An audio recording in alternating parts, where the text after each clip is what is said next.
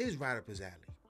This could bring those fans who are opposed to James Gunn's vision to come and enjoy what the DCU will have to offer. What up, everybody? Welcome back to another episode of the NerdGen Report. I'm your host, Pablo, and joining me, as always, is Mr. Brian Schultz. Brian, I had this conversation with Tracy some time ago, but he mentioned it in passing. I think we were texting, and he mentioned Zack Snyder and the Authority. I didn't really make the connection until I was on the train coming back home, and I was like, you know what? This is right up his alley. And that's when I made the connection. That's what Tracy was referring to. The possibility of Zack Snyder coming back to the DCU now is very interesting, Brian. This is right up his alley. This could bring those fans who are opposed to James Gunn's vision to come and enjoy what the DCU will have to offer. Brian, what are your thoughts on this possibility, and is it a good idea? And do you think Zack Snyder, even though he says what he says now, you'll quote him in a few, is there a possibility of that happening? Your thoughts? In a word, no. Okay. I completely disagree with this line of thinking, and I'll tell you why. But let's start with the quote, which got everyone talking, because obviously there's been a large fallout from the DCU fan base and the schism that you would expect, which is the Zack Snyderverse legion of devotees have been, going scorched earth on the Gunverse, and have been demanding that Netflix kind of buy some form of rights that I don't really know what that would be, to allow Zack to finish Justice League 2 and 3 and carry forward the cast that he had. And so Gunn finally weighed in on this directly. And here's his quote, which you can find on his Twitter feed, but also Variety has an article on it. Quote, "I have to say, this, meaning the report of the Snyderverse going to Netflix," that's what he's referring to, "has got to be the wackiest hashtag ever. Number one, Netflix hasn't expressed any interest, although we've discussed other stuff. And two, Zack hasn't expressed any interest and seems to be happy doing what he's doing.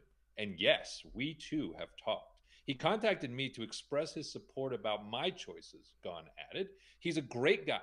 Again, he seems really happy with the massive world building he's doing now," end quote.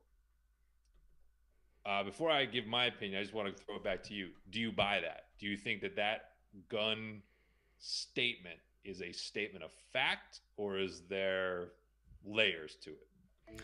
I think there's certainly layers, Brian. Obviously, the relationship between Zack Snyder and WB, regardless of who's there now, still, brings up bad memories and feelings. And I'm sure Zack Snyder is certainly enjoying what he's doing and the world building he's doing over there at Netflix with Rebel Moon. But I would not put it past James Gunn slowly introducing that idea. Probably he already introduced it, and who knows, Brian, this could be huge. If you, Brian, loved Watchmen as much as I did, this is just a home run, and it just makes this event or this DCU much, much bigger. And I think it's a good possibility that could happen. It's still early. So just to be clear, you are making the case for Zack Snyder back to the DCU, but only as a director of the Authority. Correct. That's what I'm inferring from what you're saying. Correct. For the reason that these are more complex, gray area, anti-hero type personalities, similar to the Watchmen. Similar to what he did with the Justice League. Except he did it with characters that it probably didn't belong as well with. Yes. So look, I think from a purely artistic standpoint, I see your reasoning. But my opposition to this is how much blame you want to assign to Zack directly for what has happened here. This is kind of like the equivalent of bringing the arsonist back to the scene of the fire. after the house has been burned to the ground. And I just feel like, number one, there's still a lot of people inside Warner Brothers in the rank and file. So not the heads, but in the rank and file who suffered through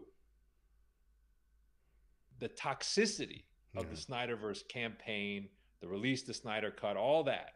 Yeah. To bring him back into the building when you are new leadership is a great way to lose and lower morale, I think, among those troops who you are trying to rally around your multi-year vision. I don't think you can politically do that and expect to survive. Number two is, I actually think you would enrage the Snyderverse fans even further by doing it this way, because they would see it as a slap in the face that you invited Zack into the building but didn't let him touch the Justice League characters that he helped bring to life. I think those fans would actually be outraged and would actually actively oppose a Zack Snyder authority on the grounds that he was being penalized and denied the movie they really want to see, which is Justice League 2 and 3, which would then risk undermining what Gunn is trying to build with Superman Legacy and the Batman, the Brave and the Bold. For those reasons, I just don't think it's a realistic possibility. And if they did it, I will be shocked. Yeah, those are some good reasons as well, Brian. There are people who are still working there who probably, didn't go through good times during that era where, fans were a bit relentless in going after these execs and the people over there at WB. And again, it's not a good feelings when you mention WB to Zack Snyder is not what he starts feeling immediately. So it'll be difficult, but money talks at the end of the day. But if you're WB, you don't look at Zack Snyder as guaranteed box office. If you did, he'd still be there. Yes, exactly. What happened with Justice League and what he did there is just, we all agree that people that didn't like the movie or that vision Zack Snyder had, the story wasn't written well. We've always said that he's had problems with story and it just didn't work. But with these sort of characters, Brian, like the Authority, very similar to, again, Watchmen, and what he did there, which again is one of my favorite superhero films. I think it is a possibility that he may be. All I'm saying is he may be interested, and if he's interested, there's a possibility that they can make it work. And again, the fans follow. If Zack Snyder says, "Yo, it's all good," I think they'll think it's all good too. We'll see. I mean, I'm not arguing the creative point. He definitely does better when the characters are neither good nor bad. I think as to me, I like Man of Steel more than you do. I do think it has third act problems, but I think it asks interesting questions. Oh, certainly. And we did our show. You can go back to it. We generally liked more than disliked the Snyder cut of the Justice League. Certainly a vastly superior product to what we got in the theater. So to me, it's BVS. I've always said it's BVS is where this thing went off the rails. And that was just a misfire. Like, it was a misfire in terms of how he basically took The Dark Knight Returns and shoehorned it into what should have been, in my opinion, a more Man of Steel sequel. And that turned into a path that kind of they just never recovered from. But I do think, like I said, from the studio's perspective, that also led to when BVS petered out at the box office after an outstanding opening weekend. That also led to, Zack Snyder at the box office is not what we thought, because he had made the money with Watchmen. He had made the money with 300, which was a mega hit. And he had made the money with Man of Steel. Now, I know with Man of Steel, people look back on it, 600. But again, in today's dollars, that's like $850 million on like a $125 million budget. Like, that's a home run in the eyes of the studio. So they looked at it as a win. But it was BVS not getting to $1 billion and being reviled critically the way that it was. That's the movie where things turned and never recovered. Yeah. And I just don't see them. Now, if you want the really interesting subplot, which we do not know the answer to, but we asked the question. We know that WB is going to be working with other outlets, which is why James Gunn has that parenthetical comment about the talks he's had with Netflix have not included anything along the lines of Justice League, but it implies that they have talked to Netflix about some DC IP. Okay. So the question we asked was, when they start selling this IP around to these different streamers, who is actually making it? Is it the streamer they sell it to? I've assumed it was WB. It was going to be WB people who would be the creative. But what if it wasn't? What if they sold Netflix a piece of DC IP that was unmade? In which case Netflix would have the right to have Zack Snyder make it. I don't know that that would be the authority. I would tend to doubt it. But if you're hoping to see Zack Snyder direct something DC, that's the way I could see it happening, is Netflix buys something that I do not think would be the Justice League, but that Zack Snyder probably requests internally at Netflix. Get me this, and I'll make it. Yeah. And that's how it would work. I just don't know if WB's intending for those relationships to be done that way.